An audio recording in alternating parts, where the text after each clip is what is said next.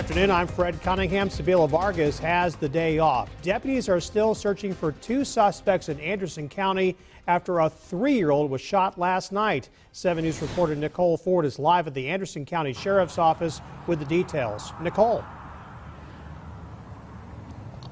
Yeah, Fred, so we just got confirmed from the sheriff that a group of people were actually setting off fireworks last night when they started shooting those fireworks at another group of people.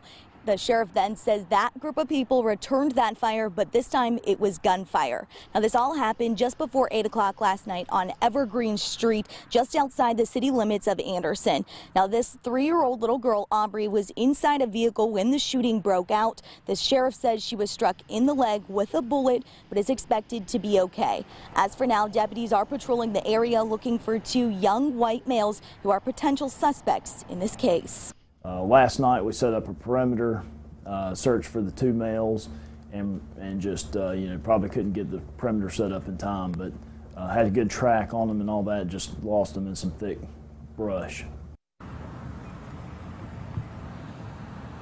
Now, the sheriff says there was a lot of information coming in last night because there was a number of people on the scene, but today they do have deputies doing extra patrols out in that area, but they're asking the community if anyone knows anything or may know anyone that is involved to please contact the sheriff's office. We're live in Anderson County. Nicole Ford, 7 News. Thank you, Nicole. New at noon.